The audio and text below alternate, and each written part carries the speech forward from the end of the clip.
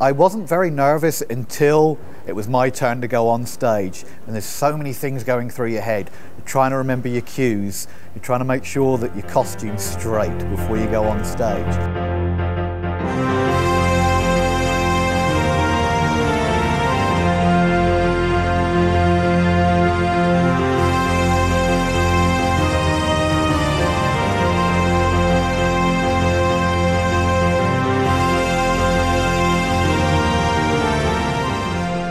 Pretty much have to make sure you're right before you hit the stage.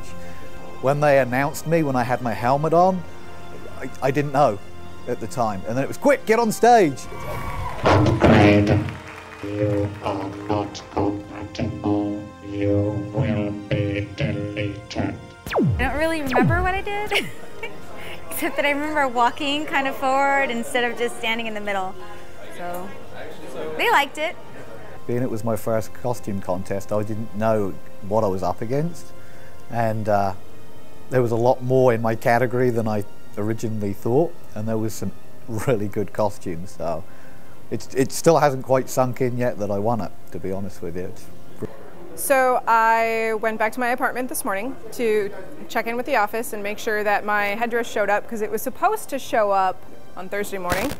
Didn't show up on Friday, obviously it was a holiday. Saturday I got there probably around 11 o'clock and the mail hadn't dropped yet, so I had no idea where my headdress was. And my like tech and workmanship was supposed to be at 2 o'clock. So I would have had to been in costume, you know, starting to do makeup and stuff around 12:30. So I'm like, I've got 45 minutes before time's up. So I just was like, all right, I'm calling it.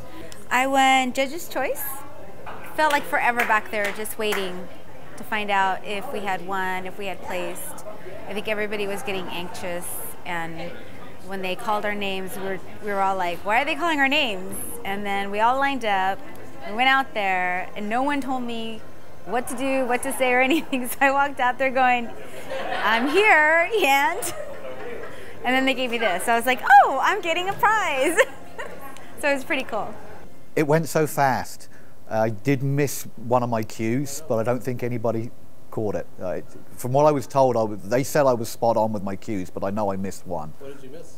One of my steps. Well, the Cybermen, they've got a very iconic footstep sound, and I had that in my backing soundtrack, and I was moving to them, and I missed one of the steps. It was the last step, luckily, so I stepped without the sound.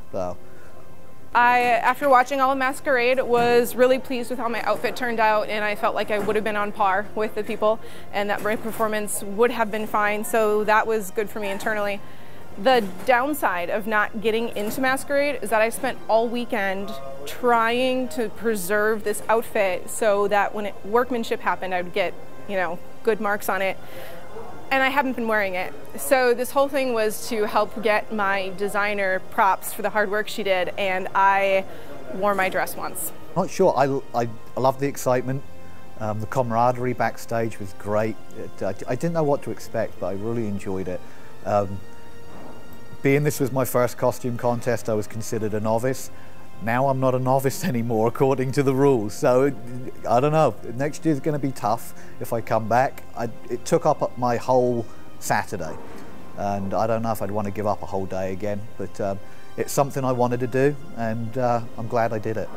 Next year, because the theme is more of a villain theme, I might actually shelf the Titania costume and commission a Queen map. So we'll see. It'll take me some time to save money. The costume pretty much drowned my entire tax return and then some.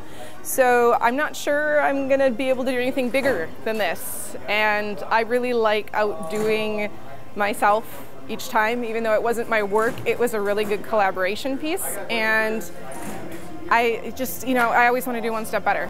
I hope to come back next year. I'm hoping to, I guess, go home in the black. And I'm excited about Comic-Con. I've learned that the least amount of time on stage is the best thing for me.